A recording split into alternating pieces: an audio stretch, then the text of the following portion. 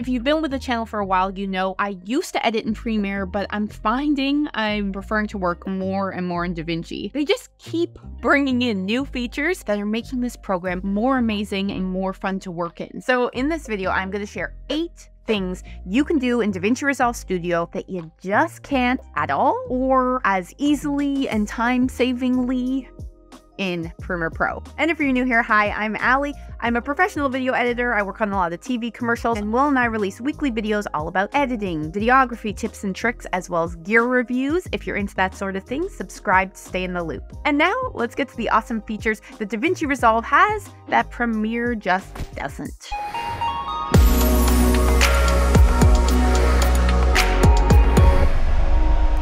Resolve started off back in the day as a professional color grading and color correcting program. And over time, it's just gotten better and better. Everything you need for post-production, you can find in DaVinci Resolve Studio. The first thing I want to talk about is also probably the most obvious, and that is DaVinci Resolve's color page. Holy guacamole, it's the go-to for pros when it comes to working on Hollywood feature films, and is hands down the best option for working with color because of all of the possibilities. In Premiere's Lumetri color, you can still get professional looking color grading results, but Resolve's color page just has a wider range of options. You can further customize parts of your scene, all of your scene, to just really create the look you're going for, and it's just a more enjoyable, fun experience. Next, let's talk about Magic Mask. If you're looking to achieve a creative technique like putting text behind an object, isolating a person and putting them into a different scene, cloning yourself. If you were going to try and achieve any of these results in Premiere, it's going to take you way longer. You'd have to manually mask, let's say, your subject, and then you'd have to track it. And I'm going to be overly dramatic for a second. It's mentally exhausting. In Resolve Studio, all you got to do is scribble on the thing that you want to isolate, track,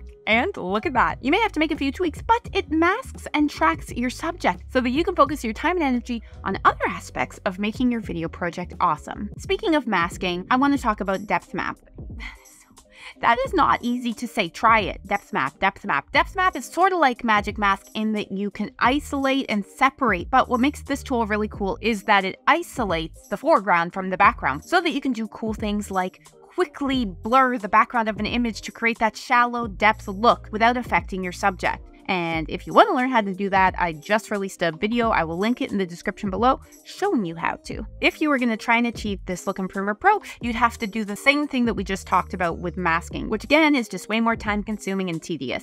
And I don't know about you, but when I've got a billion other things to do in a video project and I have a deadline that I've got to meet, I like things to just work and to be fast and efficient. Next, let's look at face refinement. It is pretty bonkers and it's super easy to use. It lets you smooth someone's skin, reduce wrinkles, reduce under eye bags, even out their complexion, and a lot more. I'm actually shocked that Premiere has not come out with a feature like this yet, because as of now, using an expensive third-party plugin and then multiple masking techniques seems to be what you have to do to achieve a similar result. And in my opinion, Resolve's face refinement tool still does a better job, and this tool alone makes the entire cost of DaVinci Resolve Studio, which isn't that much, well worth it. And while we're on the topic, let's talk about cost for a sec. Question: do you like paying a subscription fee forever or as long as you want to use the product? Because I'm not really a fan of it. Currently, Premiere is around $35 a month. And if you also want Adobe Audition and After Effects, well, then you might as well just buy the whole Creative Cloud suite, which is over $650 a year. So compare that cost that's just forever ongoing to outright buying DaVinci Resolve Studio for a one-time fee that's currently $295. That's a pretty huge difference in money spent over time. Just to put that into perspective, the tax alone on Creative Cloud is going to cost you more over just a couple years than the entire Resolve suite would cost you. So you buy DaVinci Resolve Studio and then you have extra money for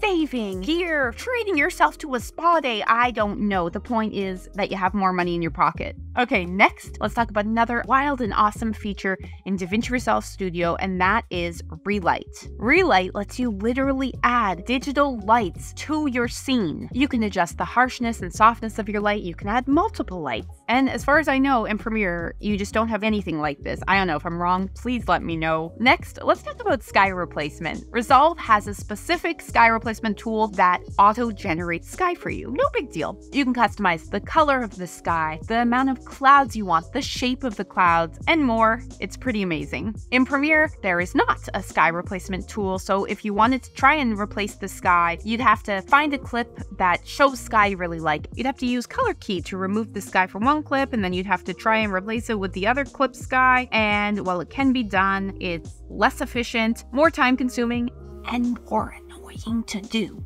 Number 8, let's talk about locked on stabilization. This is another really cool feature you've probably seen in music videos or TV commercials, and it makes you do a double take. It keeps, for example, your subject's head in a specific position while everything else is moving. While I haven't used this feature on a ton of the projects I've worked on, I'm really glad I have the option to, because when you are working on a project or you're working with clients that are like, yeah, do some creative stuff, this is a really cool go-to feature. And again, this is a feature that you just can't find in Premiere. So where are you at? Are you exclusively working in Premiere? Are you considering DaVinci Resolve Studio? We love hearing from you, so let us know. If you want to know the gear that we use, like our favorite portable hard drive or any of the filming equipment, check out the description below. For weekly editing tutorials, videography, tips and tricks, and gear reviews, subscribe to our channel. And I hope you have a lovely day. We'll see you in another video.